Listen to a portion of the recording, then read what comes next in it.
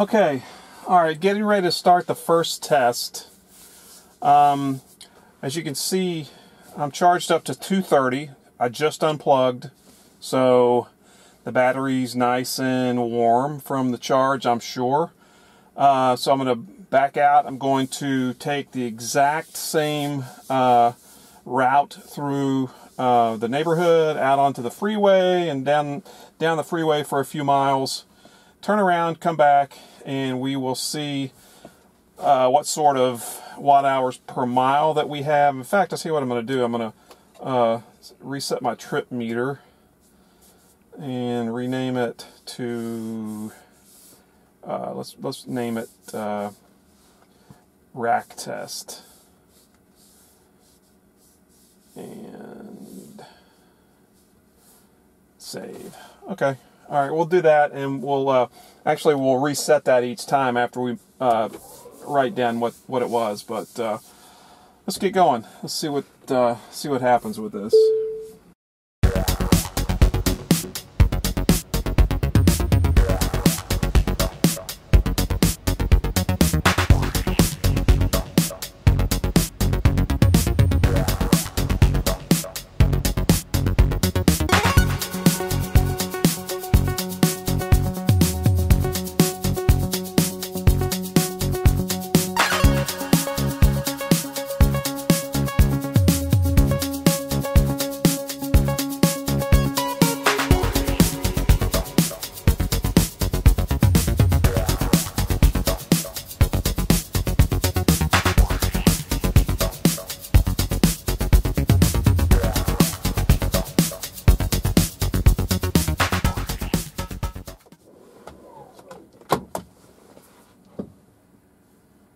Okay, there we have it. I don't know if you can see that from there or not. Can't get around to see my screen, but we finished with 210 watt hours per mile. That's good on any day.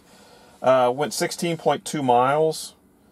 Used 3 kilowatts of energy. So, like I say, that's a good number on any day. I'm happy with that any day. So that's no rack, nothing on top, smooth top roof, and so now we're going to mount the rack and see where we go from there.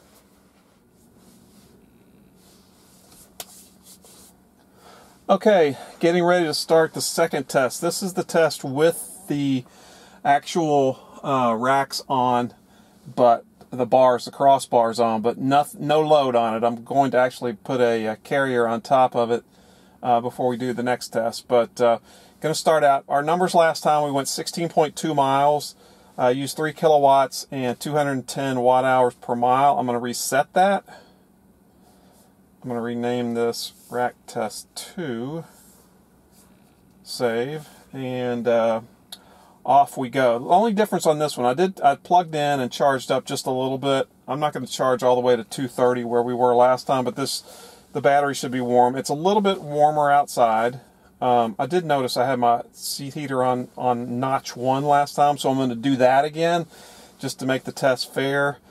And again, it's a little bit warmer. I don't know that that'll make that much of a difference in the watt hours per mile, but let's get on with it, and we'll see what happens when we get back. Same test, same speeds, same route.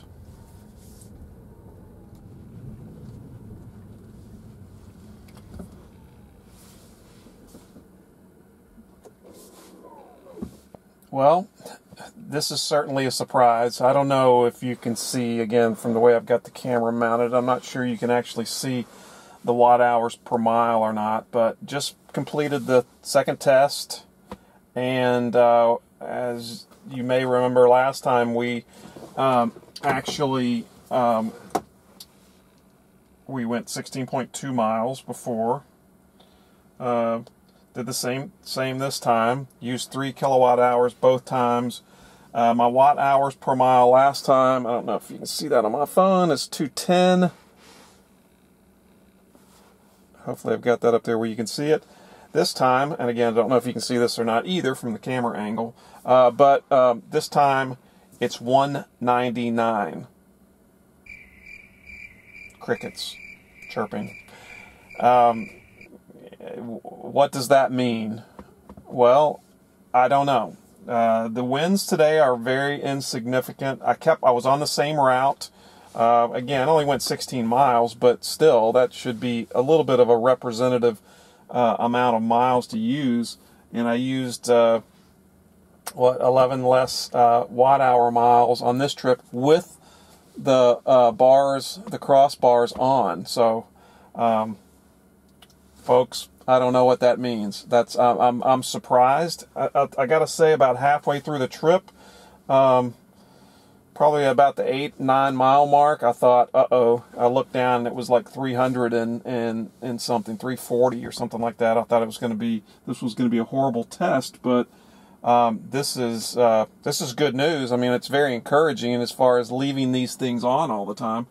I don't think they act like a spoiler or anything as far as cutting wind resistance. That's almost impossible the way physics works, but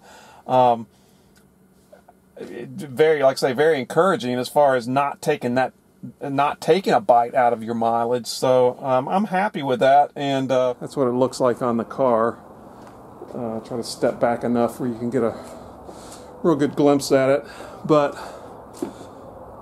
here it is. Looking for some good watt hours per mile with this thing. So we, as you recall from earlier in the video, we had better results with the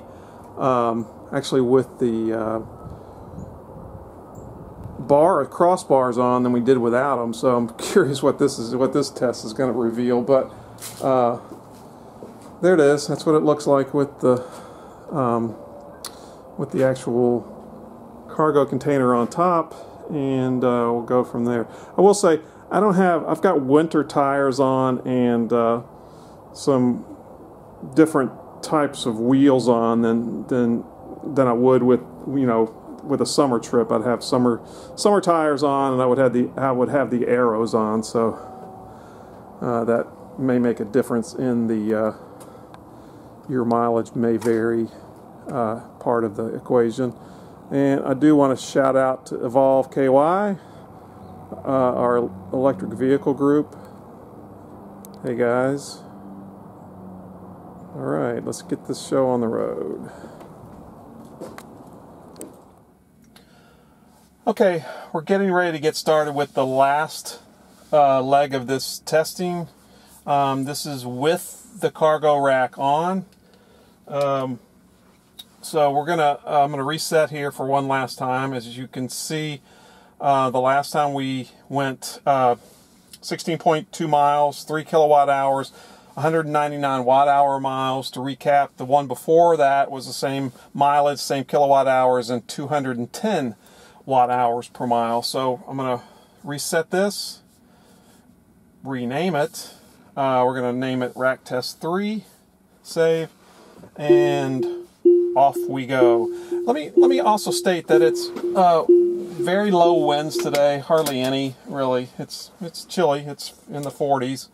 But we've got very little wind, so the winds didn't really affect the testing before. So I'm at a loss as to why it was so much better with the crossbars on than with them off. But if we come back and we've got even less with this cargo box on, I'm really going to be shocked. In fact, that there's no way that'll happen. So, all right, well, let's get to it.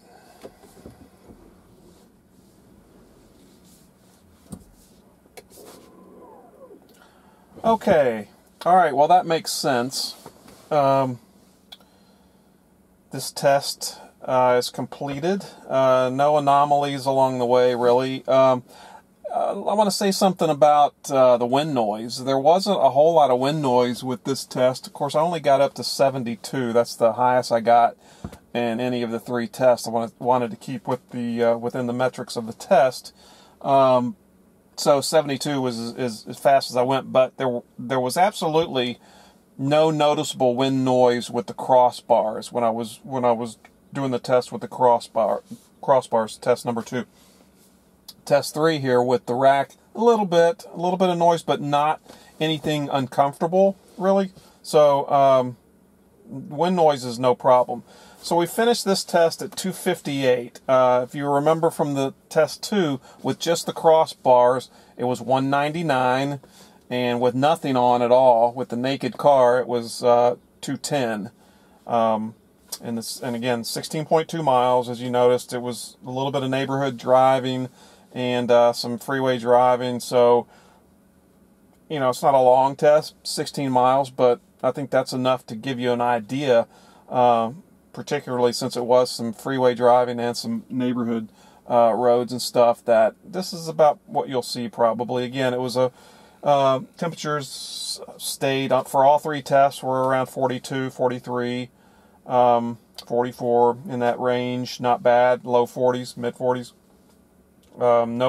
Not much wind today. That's good too. Probably helped a little bit with the watt hours per mile, but this is what you would normally expect to see, I guess, on just a normal day. And again, in the summertime, you know, you're going to get a little bit better than this, I'm sure. But I was very impressed with the crossbar test, because it means I won't have to take the crossbars off, on and off a lot. They're, you know, it's be a little bit of an issue, probably a 20 to 30 minute job to take them on and off each time. You risk scratching the car, possibly. So I would not want to have to take those on and off a lot. So I'm glad that the crossbar test yielded pretty good results. You know, I don't want to drive around every day with this topper on the car, but I'm not afraid to drive around with just the crossbars on. So I don't think it really takes away from the look of the car, and I'm a little prejudiced about the color of my car. I think they look good with the midnight silver metallic. The bars do, so I think they blend pretty good. But anyway, that's the test. Again, I hope you enjoyed it. For those of you who are thinking about getting the rack, but you're on the fence as far as whether or not it's going to kill you on looks or battery usage, I think you can rest easy on that one. On both of them, really. Again, I don't think it looks bad with just the bars themselves, and I'm not really discouraged by the range, even with the rack on. You know, in a nice car, in my wife's Outback, we're going to take a huge hit in that whenever we, you know, drive anywhere with this rack on. So, the topper on. So, you know, that's just the nature of the beast. So, don't fear that, but because you're not going to drive around with that on a lot anyway. So you could expect on the road, you know, when you're taking a trip, that you're going to use a little bit more watt hours per mile. But hope you enjoyed the test. Thanks for watching. This is my very first YouTube video, so if you like it, subscribe. Maybe I'll make some more. But really did this because I haven't seen any other range tests yet with the roof rack. So I hope this helps somebody out there make the decision to go for the roof rack. I think I'm going to like mine, so I think you'll like yours too. Thanks, everybody. Tune back in.